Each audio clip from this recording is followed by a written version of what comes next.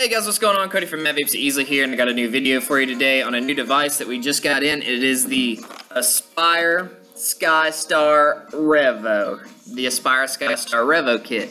So, pretty much this is a kit from Aspire. It's a completely touchscreen mod minus the fire button up here, which I thought is kind of cool how they have it just right above there, but it looks very flush, very clean. The back of it, of course, you got your little tray here so you can open that up and see your batteries and everything. But the menu and how to work it took a minute to get used to. So you slide down twice, and that'll let you go through all your different menus and options and stuff like that. So then you can set like different things. But then like to adjust the wattage, you slide up twice, and that lets you adjust that, which I thought was kind of interesting and weird. But after you get used to that, I don't think it would really be an issue. But you've got all your information like about, you can set your time because the clock will pop up. I think it showed it there for a second. Your system settings, your data.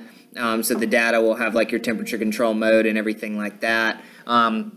The tank it comes with is the Revvo. We've already shot a video on this, so if you look on our page for the review on that, I'm not just going to go into it with too much detail, but pretty much this thing will do about 100 watts, this tank in particular, but the way that it works and the way that it functions is crazy, so watch that video if you have any questions about it.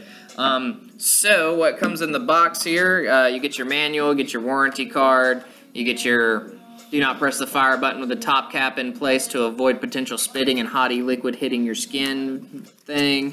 You get some O-rings, your charge cord, which is actually pretty nice. Pretty weird, but pretty nice. You also get a spare glass, some O-rings, or an O-ring. It's like a top cap for that tank, which I show in that video, and then another coil. Oh, there's the clock right there. But overall, I definitely really like the shape of the device. It's very ergonomic. It fits in your hand real nice. It doesn't feel like there's anything obstructing it. There's no like crazy buttons. It's just a very overall clean look. I've got my energy tank on here right now, so I'm just going to take a couple hits at 70 watts and see how it does.